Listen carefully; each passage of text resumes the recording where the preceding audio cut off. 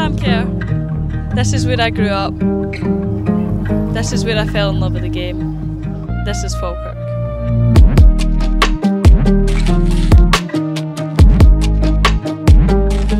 So I'll just take you into my house now. This is where my mum would shout at me to take my shoes off. This is up the stairs. This is also where when I was younger I got a sledge and I went all the way through down the stairs and through the wall at the bottom of the house. That put my mum's good book.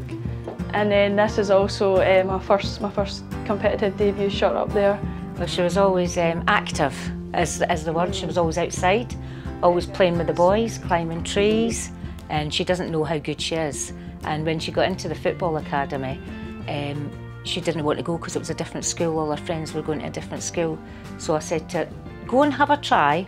If you don't like it, you can stop. And she was like, no. I said, I'll give you £10 a week. And that, and I had to pay her £10 a week all the way up to 5th year. And Sam was basically like running rings with all the guys, and she was scoring all the goals, and they were all carrying Sam about at the end. And when I seen her, I just thought, she's amazing, by the way. She's just shrugging all the boys off. They couldn't cope with her, eh? She was just so good. I could hardly go to any of Sam's games because she's got a brother who's got disabilities. I found it difficult not being able to go and support her. But now her brother's got some carers in now. If I won't miss a match, yeah. Yeah, so obviously this is the area I grew up in, and then just here to my left is the big field that we used to always play football in. So I think it would be me and about 20 other boys. We'd use our jumpers for goals and we'd put them down, and we used to play cuppy doubles and everything here. My mum would always tell me to come in when the streetlights came on or when the ice cream van came, but I never did. And I used to always try to sneak away when it got to that time, and she'd be hunting the streets looking for me. So yeah, there's great memories here, and yeah, we were troublemakers, but we had lots of fun. Yeah, so that was kind of how it was. I'm not like that anymore, thankfully, but yeah, that was kind of what I was like growing up. Yeah, well, definitely Falkirk's a small town, and you know everyone and everyone knows you, so coming back here, it's where you grow up. Like, you're so familiar with the place and it's where you feel comfortable most. So I love coming back home. I love seeing my family that are here, and definitely when you come back to a small town you get a wee bit more recognition and people notice you a wee bit more. But I think the main thing for me is Falkirk is obviously where I grew up, and it is home for me, and no matter where I go, like this will always be like a place for me and a special place in my heart. We're just going out to meet my first ever coach, Ian Dibden, where it all started, and he's the one that put his trust and belief in me and got me to where I am today. How you doing? I'm good. How are you? It's good. Oh, listen, it's fantastic being here again. How was I when I was younger? Obviously, I can't really remember. The big memories I've got of you, right, is Scottish Cup win. Yeah. Can you remember that? There's a video footage of it. We were playing against Hearts. Yep. Yeah. It's 0-0. They have a corner. The ball comes in. You head of the ball, and as you're running, you do this where you short your hair, right? Fix my hair. Fix your hair. Continued running. I think you played the ball and you received a wall pass. 1-on-1 with the goalkeeper and flicked into the back post.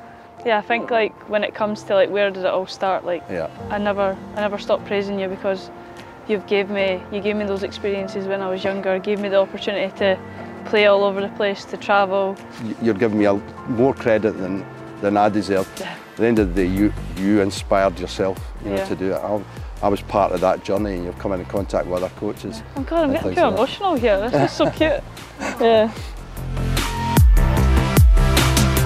So I'm just going to drive up to my gran's now, so we're going to go see my gran and ask her a few questions and have a sit down with her. So I'm sure she'll have a lot to say, and to say how proud she is of me. Oh, hi, Gran. Good to see you.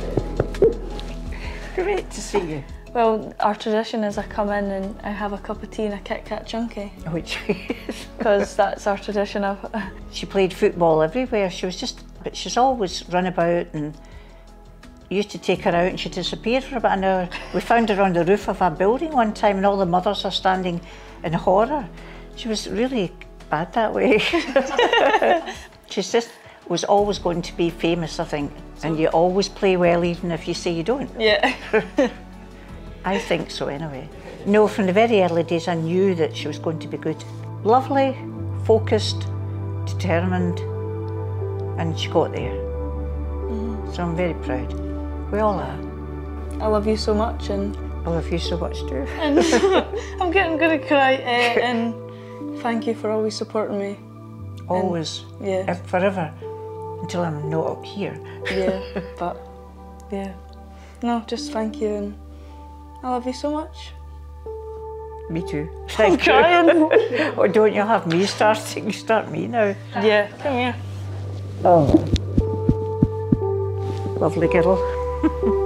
God, I'm nearly crying. I've got plenty of hankies around here.